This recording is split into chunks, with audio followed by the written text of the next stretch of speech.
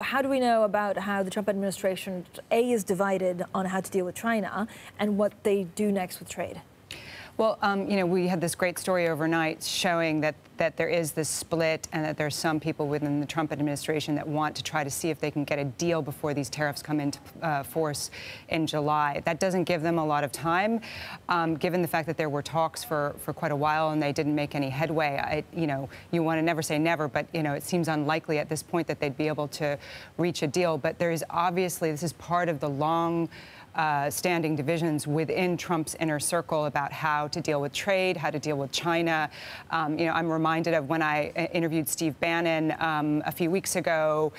He's out of the White House, but I think his views are pretty indicative of the sort of trade hawk wing within Trump's inner circle. And his view is we're already in a trade war with China. We should be, pressing ahead with tariffs. And then you have others like Treasury Secretary Steve Mnuchin and Economic Advisor Larry Kudlow, who viewed this as potentially economically damaging, who have the classic view that everyone loses in a trade war.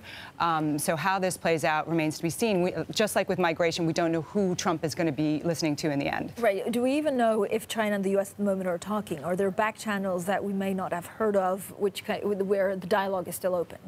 Well, it looks like they're reaching out to China to perhaps have the Chinese vice president come to the U.S., and maybe there are more discussions going on behind the scenes on that level that we don't know about. But clearly, there is an effort by one wing within the White House to try to come to some sort of resolution.